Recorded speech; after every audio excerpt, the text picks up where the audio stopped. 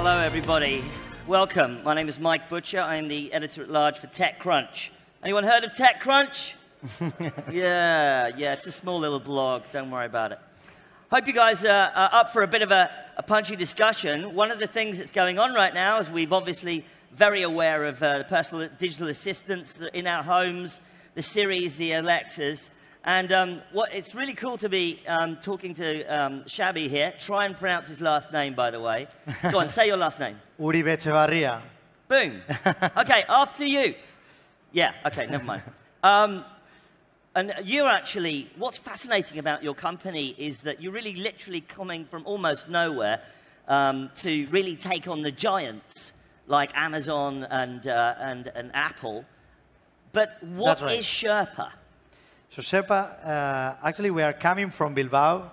It's a great place to build companies there as well. It's one of the highest rate of STEM graduates in Europe, and the innovation index is really, really high. So we have been able to hire very smart people, and I think that, let's say that the cost it's much higher in Silicon Valley. So I think we can have an amazing team.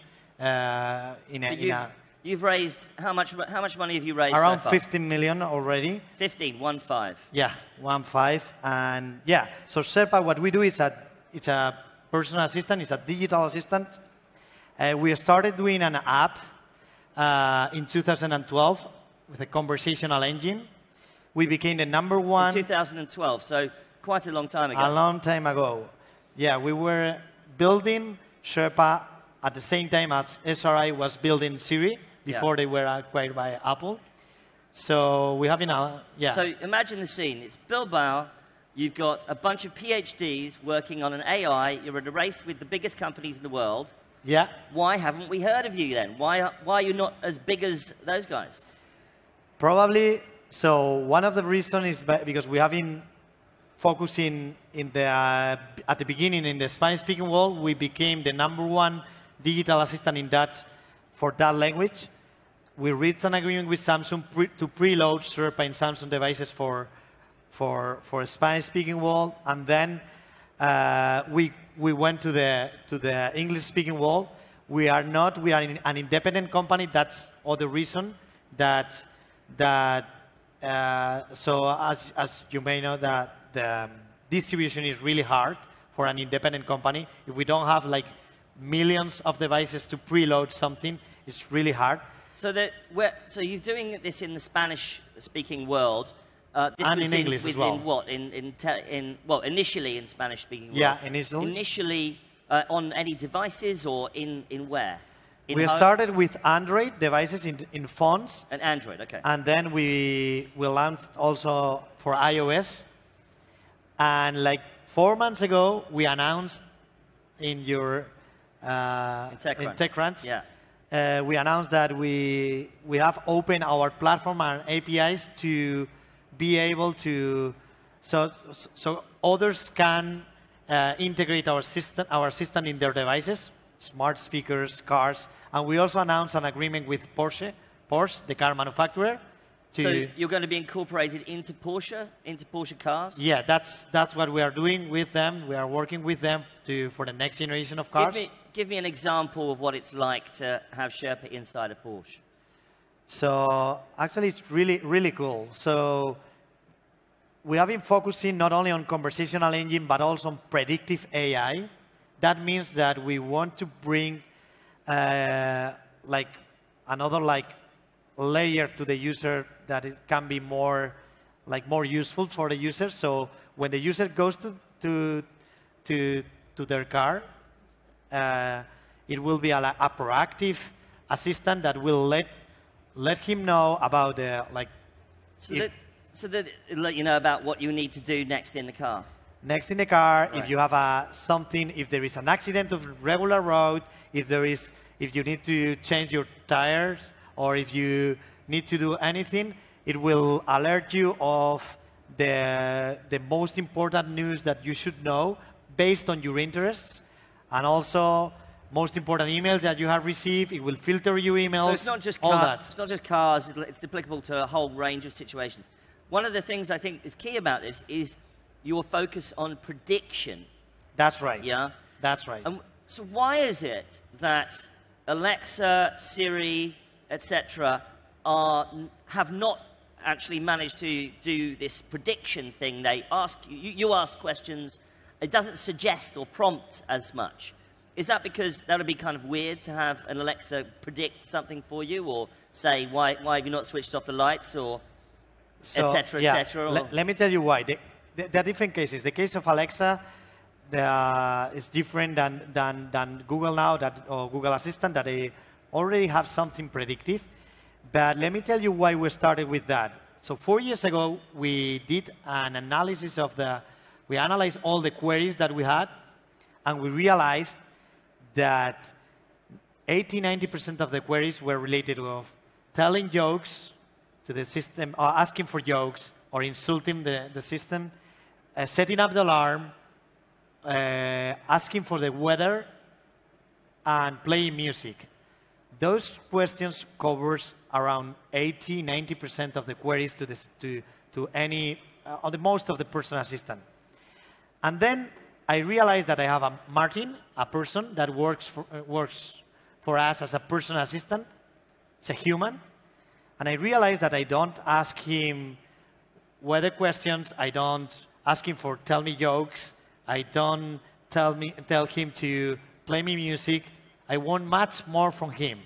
So I realized that he's really useful, and I don't ask him questions. I just copy on the email. And he's always letting me know the most important things that I should know, even before I ask. So I said, we should.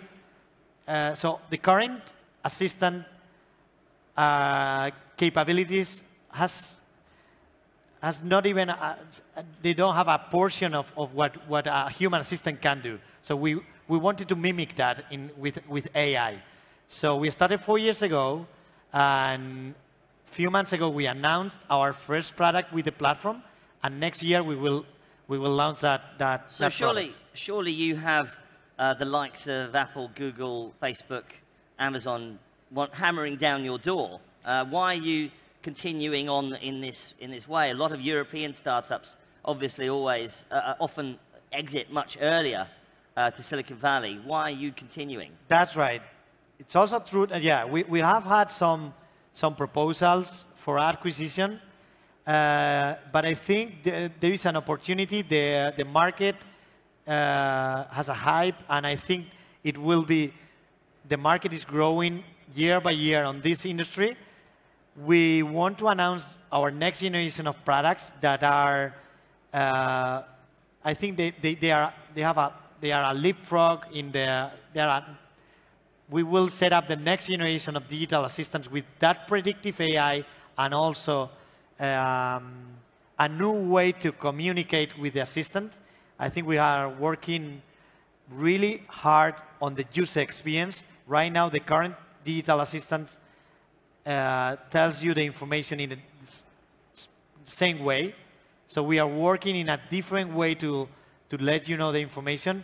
And I think before doing any exit, I think we want to grow more. We will raise a big round right now. And what's your sort of current take on the market? Who do you think's best out there right now?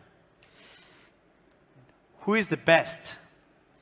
So depending on what we are talking about, I would say Alexa, and I would say Siri also on the intonation is really good as well. You think Siri's good? I think most people think it's not that good. It's good in certain. I think it's really good. They set up. They did a very strong foundation where others have been able to start. The problem with Siri, Alexa, and Google Assistant is the same. The innovation has been always adding new features. And I don't think that's the way to do the next generation of assistant, to do a leapfrog. We have been working in a new experience, of how to communicate with them. And I think that's the solution for them to do to differentiate but from. in their defense, Yeah. they have access to millions of devices, phones. They've got product out there in the marketplace. You don't have hardware out in the marketplace, do you? We don't have hardware. What's the plan? That's a good question. Actually, our strategy is to be an independent company. We will announce many agreements from now to the end of the year or for the beginning of next year, better, with big OEMs, car manufacturers, smart speaker manufacturers that the market needs an independent company that can work with them. Some of the big car manufacturers has approached us to reach an agreement with them because they don't want to reach an agreement they don't want to give the data to Amazon, Apple, or Google. They want to own their own data. They want to, and that's why they like that we are a European company. We are compliant with GDPR, with ISO 27000 of security of information.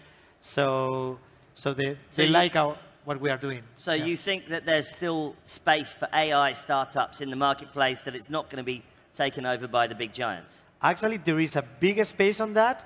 They are, like a few years ago, maybe not, but now it's opening a new space for us.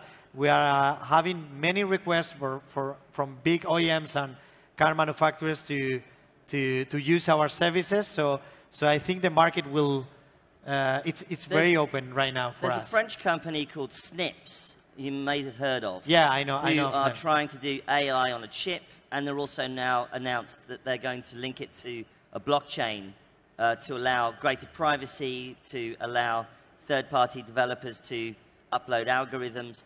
What do you think of that kind of approach, linking AI and blockchain? I think it's great. This is a way. So I would say more than blockchain, the next, let's say the next big thing to do with security is about what we call federated learning. Right. That means that a part of the processing will be on the device. So it will be much more private. You don't need to send all the data to the cloud so everything will be more private. That's our approach. That's how we are working on. We are working on federated learning, doing some of the processing on the device. Apple made a huge announcement with Tim Cook recently saying that privacy was going to be core to what Apple does. Do you think that privacy is going to be core to AI in the future? I think it's crucial. It's one of the big things that we need to work on. We are very concerned on that. Our company is very concerned on privacy, and I think that's something that we need to be concerned. All the companies that we are working on, and some of the companies will have problems with that. We have been since the beginning preparing everything to be able to provide that privacy to our users. So we are okay with that. How does it feel being a startup from Bilbao, taking on the biggest technology companies in the world? No, it feels I feel really good, but we are still starting. It's a very big, a long path to follow, to work on. So, but I think we will be one of the big players on the market in the next few years. I'm sure of that. We are all the approaches of the big companies, big VCs, everything, and the market is very exciting for us. I think that everything is moving in the right direction for us, so it feels really good. You've just got to make sure your engineers don't get hired by Apple quickly, right? Let's see. It's not my decision, and I don't think. Yeah, you better make sure that happens. Well, I mean, check your watches. Let's check again in a year's time or in a couple of years' time. Thank you so much for coming to Web Thank Summit, you, Mike, Xabi. for making. Cheers. Thanks very much, everybody. Bye. Cheers. Let's go. Thank you.